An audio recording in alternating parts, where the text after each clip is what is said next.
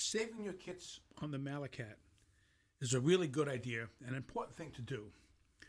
The malletKAT has several different ways and several different types of data dumping. You can see this by stepping on the edit foot switch, hitting the global, and then going 3 screens to the right by hitting the forward key 3 times. Usually the first thing that you see, the first type of data dump is global.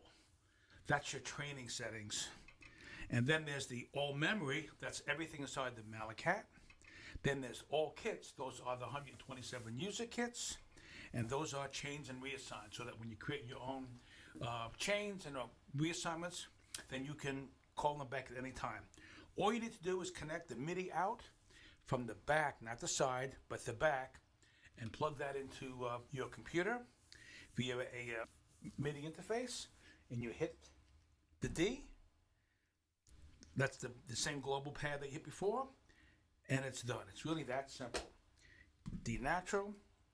Now, you hit it twice, so you get there again. Let's say all kits.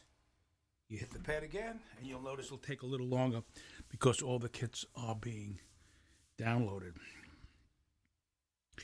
To receive dumps from your computer, just plug it into the MIDI in on the malletKAT, and the dumps will rewrite all the kits that are on the instrument, and a very simple operation.